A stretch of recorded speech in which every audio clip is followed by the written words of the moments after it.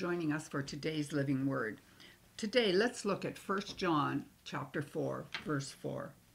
You are of God, little children. Now, this is talking to people that are born again, that have believed in their heart that God raised Jesus from the dead, confessed with their mouth that Jesus is Lord. That's the way you're a child of God. You have a new spirit. The old stony heart's been taken out. You've been given a new spirit. So that's who this is talking to. And you have overcome them.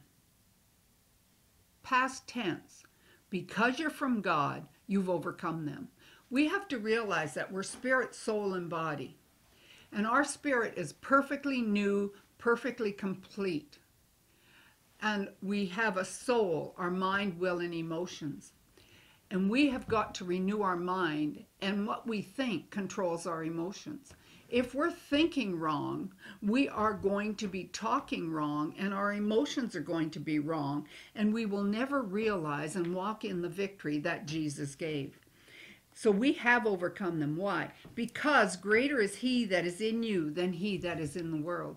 Holy Spirit's in you. Resurrection power is in you.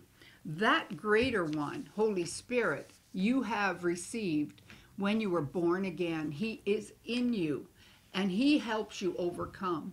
When it talks about the heart, it's referring to your spirit man and your soul. And the power comes from your spirit, from Holy Spirit.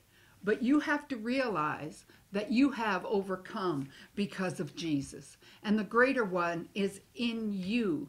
Renew your mind. Change the way you think. And your emotions will change. And you will be looking at things through the victory of Jesus.